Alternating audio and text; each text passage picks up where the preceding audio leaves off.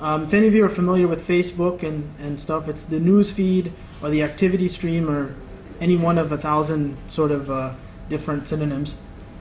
But this actually presents us with a unique problem in the sense that we have to query reasonably complex data, but also associate that with the privacy requirements of social networking.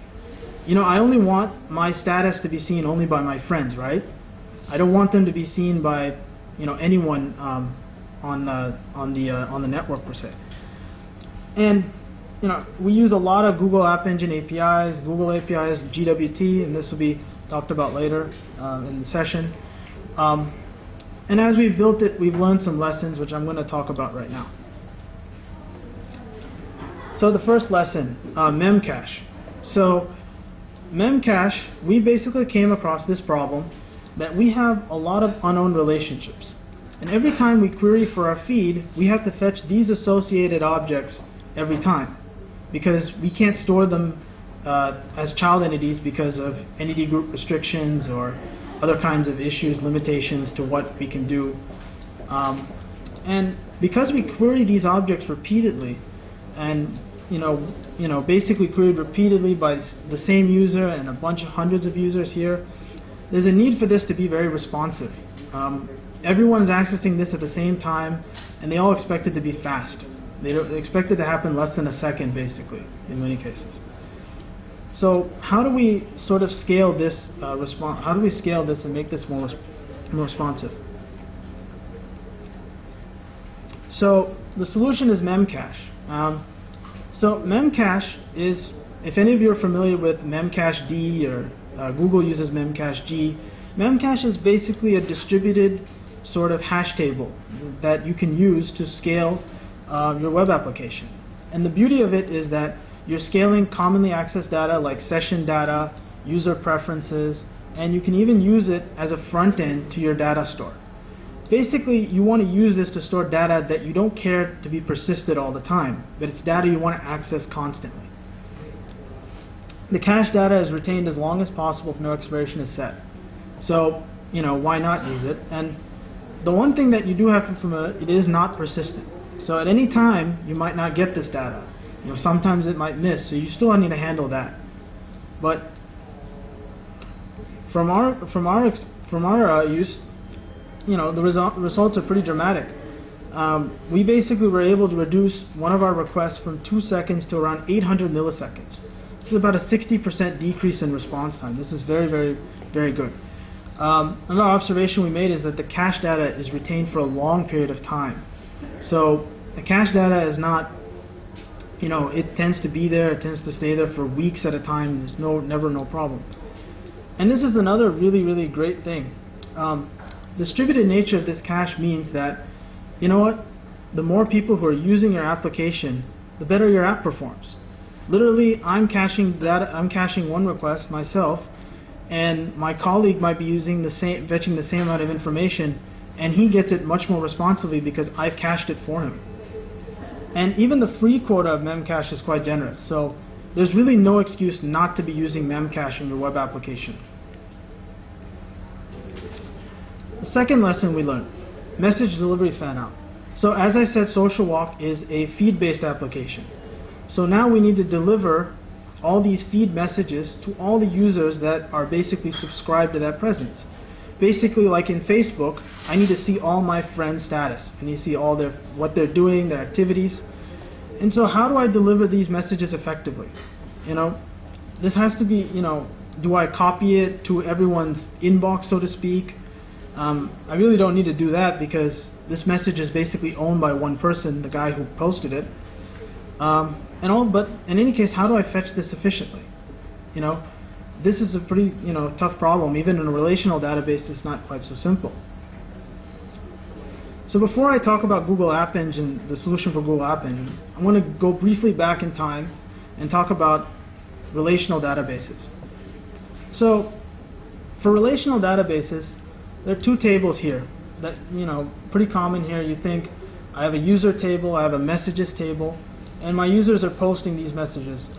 User ID 1 posted hello world. User ID 3 posted another message. And then I have two join tables. One's a following table, which basically gives me a list of recipients. And then I have a messaging table, which gives me the recipients by message. And pretty much when I need to fetch all these messages, I basically do this complicated SQL query. And the big problem is this, a join. There aren't any joins on AppEngine, but in SQL there are. But I need to do this on AppEngine because I want to scale my app. How do I accomplish that? So there's one special type of property in AppEngine that you can use that is very, very useful for this regard. And it's called a list property. A list property is a property that basically has multiple values. It's just like any other property, except in the index, you see 2 entries for it instead of 1, or 3 or 4, or multiple entries instead of 1.